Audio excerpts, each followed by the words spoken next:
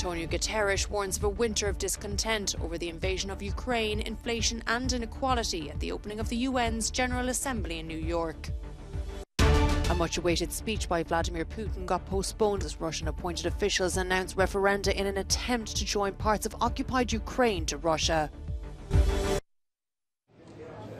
Antonio Guterres has warned of a winter of discontent over the invasion of Ukraine, inflation and inequality.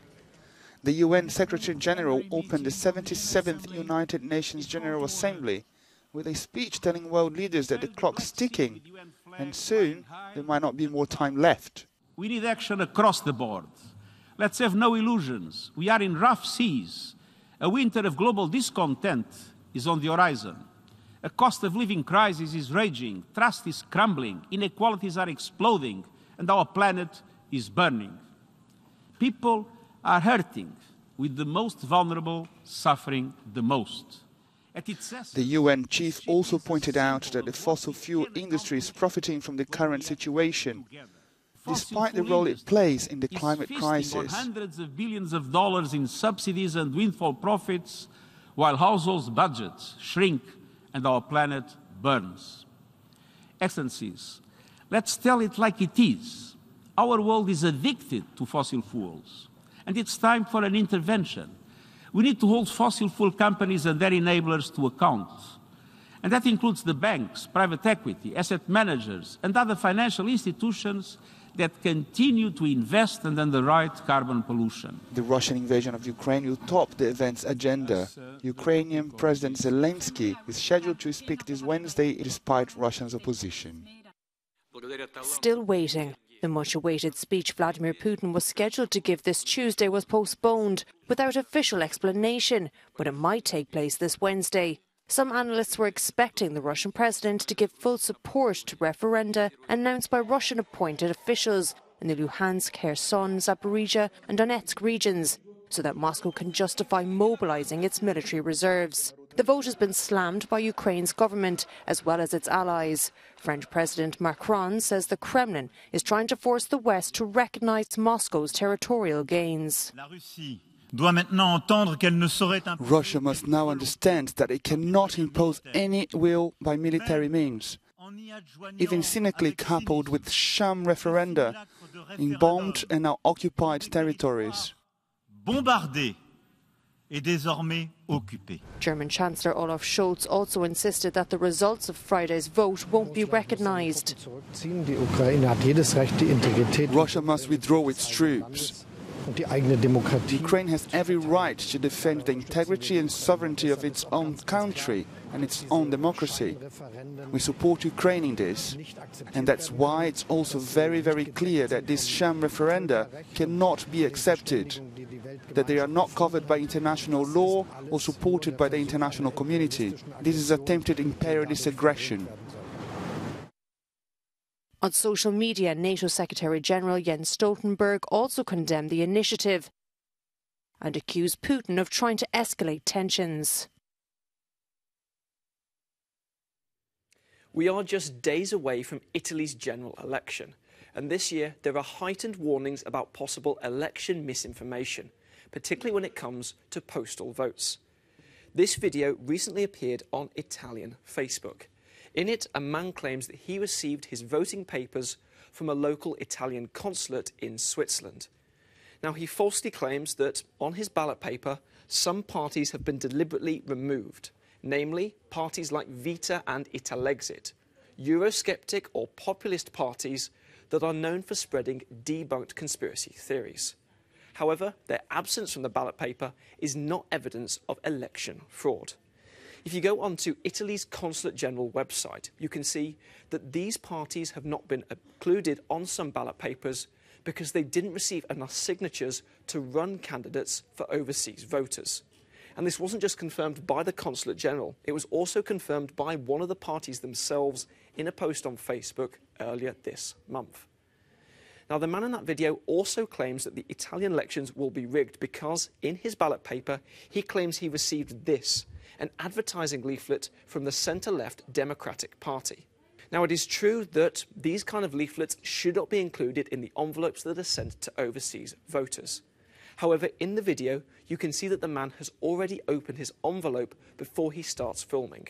This therefore compromises the reliability of what he is saying. We also know that a spokesperson for the Democratic Party has said that these claims are completely unfounded and that the video has been manipulated. Here at Euronews, we've also contacted Italy's Election Commission for a statement on these claims. But in any case, this is not evidence of widespread voter fraud. There is no evidence that any other overseas voters in Italy have received a leaflet from one particular party. These kinds of false claims about voter fraud have previously appeared at elections in Europe in the past few years. And as we approach Italy's election on Sunday, it is likely that more false claims like this will also appear in the coming days. Italy's Matteo Salvini is taking a softer approach on his usual hardline opposition to NATO and Brussels ahead of the country's parliamentary elections. The right-wing alliance, composed of Meloni's Brothers of Italy, Berlusconi's Forza Italia and Salvini's La Liga party, are hoping that the electorate might forget the far-right's criticism of the EU's policies to date and its iron ties to Russian President Vladimir Putin as the coalition pushes for an election victory. Speaking at a conference with political leaders at the end of August, Salvini suggested Ukraine's allies should reconsider the embargoes placed on Moscow. This comes as La Liga voted against the European Parliament's motion last week, declaring Hungary can no longer be considered a full democracy. The former Interior Minister launched his election campaign from Lampedusa and focused on immigration. He pledged to move screening centres for people seeking asylum to Northern Africa. Rivals of the far-right La Liga leader say Salvini, who has publicly expressed his admiration of Russia's president several times in the past, is opposed to Western sanctions because he wants to do Putin a favour.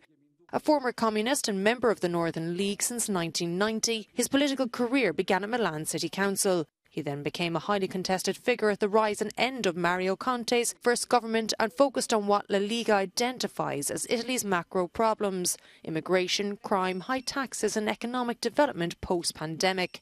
The next chapter of the alliance's programme with Forza Italia and the Brothers of Italy addresses institutional reforms and justice. The campaign suffered a blow after a US intelligence report found Moscow had given over €300 million to foreign parties and politicians in more than 20 countries since 2014. Meloni and Salvini have denied that their parties took money and has slammed the report as fake news. Moving forward, La Liga's first commitment is the direct election of the President of the Republic. On the tax side, the party wants to introduce a lower flat tax. If the polls are confirmed, the right will return to power and Salvini could resume the role of Minister of the Interior. In the past 2 years, the COVID pandemic has taken a toll on the fight against cancer in Europe. That's why the European Commission has rolled out a new initiative to strengthen cancer prevention, detection and diagnosis. The recommendation to the Member States is to increase the number of screenings covering more target groups and cancer types. And there is urgency. In 2020, more than half of cancer deaths in the EU were caused by breast, cervical, colorectal, lung, prostate and gastric cancers. The new initiative aims to increase the target of offering cancer screenings to 90% of the EU population qualifying for breast, cervical and colorectal cancer by 2025. The EU Health Commissioner. Ultimately, what we're all trying to do here is change the realities of cancer within the EU. And screening programs are fundamental to that because early diagnosis does save lives. And we are all working together with this. And these are recommendations put together based on the latest scientific evidence. For patient groups, better screening and detection plans are long overdue, as there are important gaps between countries.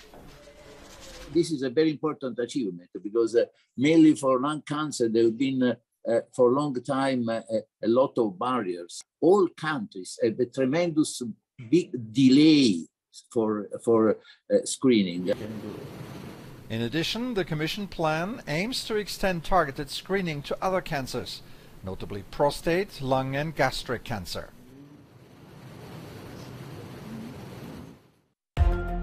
Hurricane Fiona is blasting the Turks and Caicos Islands as a Category 3 storm. after devastating Puerto Rico. The US National Hurricane Center says the storm's eye passed close to the British territory's capital island. The Premier of Turks and Caicos urged people to evacuate.